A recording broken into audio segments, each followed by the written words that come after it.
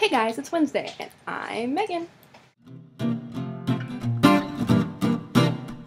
I was going to talk about Occupy Wall Street and all that good business, but I didn't like the product I ended up with, that I would wait for a week so I can tackle it again and maybe do it better. So today we're going to talk about my toaster oven. So this is my toaster oven. Really? Yeah.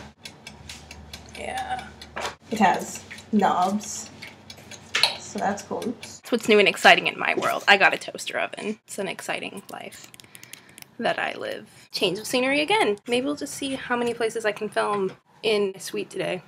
Do you guys want to see Priyanka's dinner? Oh, that's her food. Now I'm in the bathroom. The kitchen, where I make sandwiches.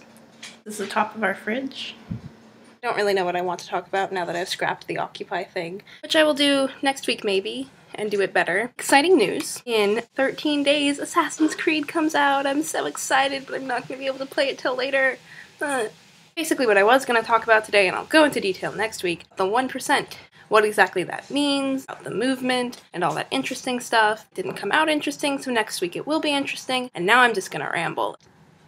Midterms are over, that's nice, unlike pretty much everybody else. Parsons doesn't have a midterm break. It isn't as hard on the photo kids as I imagine it is on the foundation kids. It is hard. Yeah, not fun. So I promise next week will be more interesting, and for now... Oh, and Tarek's punishment, he's decided, next week, probably, he's going to do a video every single day, as well as the cinnamon challenge. So, looking forward to that, and I will see Luke on Thursday, Haley on Friday.